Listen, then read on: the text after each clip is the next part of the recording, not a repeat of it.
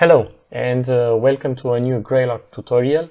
In this tutorial I'm going to talk to you on how you can make Graylog listen for ports which are lower or equal to 1024. To do this you have two options, at least according to the Graylog official documentation. For example, you could run Graylog as a root user, which is not recommended. Or, for example, you can use authentication bind for Debian based systems, or redirect the traffic with IP tables. The safest one would be to redirect the traffic with IP tables, but I'm going to show you also how you can run Graylog as a root user first, and then I'm going to show you how you can actually redirect the traffic with IP tables. To begin with, we will need to go to the Graylog inputs, and for example, if I'm going to create a new input, I don't know, anything, I'm going to launch the input and I'm going to say something for the title, and the port will going to be, let's say, 514, yeah, and after that I can go and save it.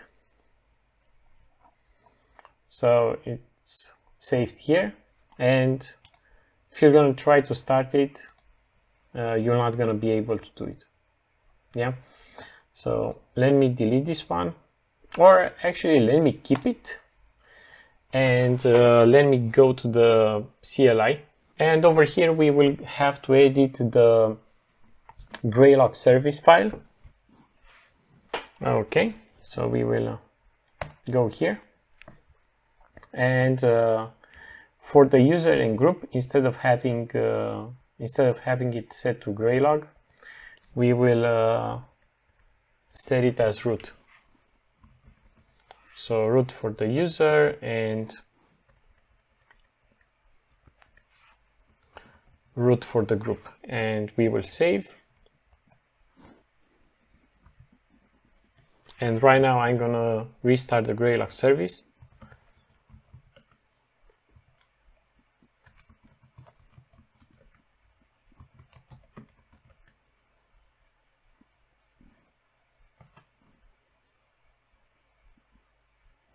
Okay, we would also need to run the daemon reload.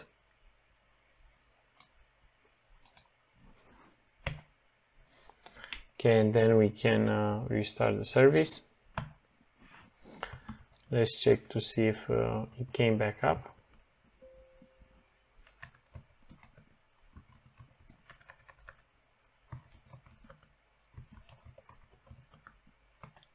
Okay, so everything is running fine. Let's go back to the GUI. Okay, so here I will have to refresh it.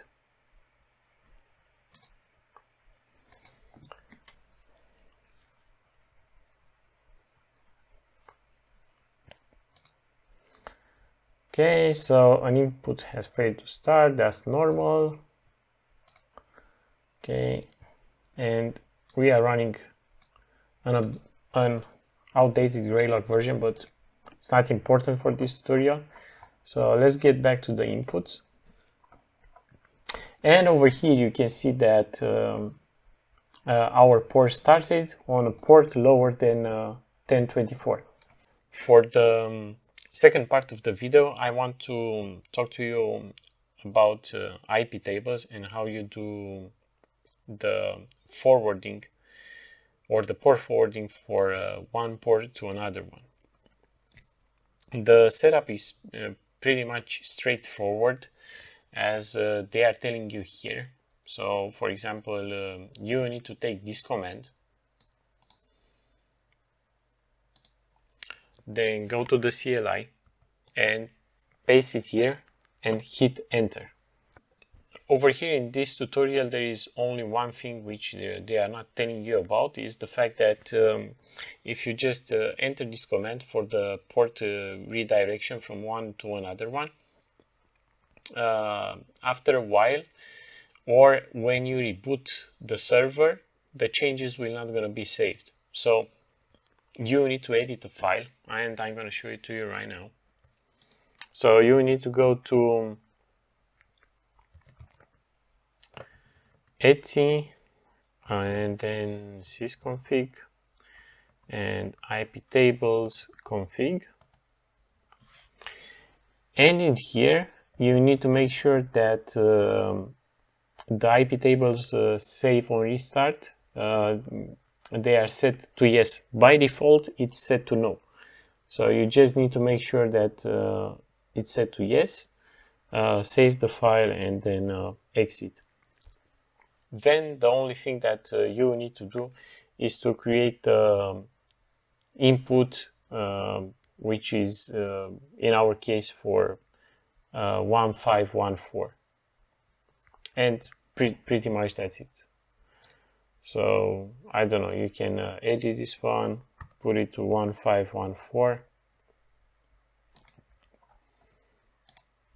and then you know, like the traffic will be redirected to this one, and you're gonna be able to see your logs. Thanks for watching. Don't forget to hit the like button if you like the videos, share it, subscribe, and stay tuned for more.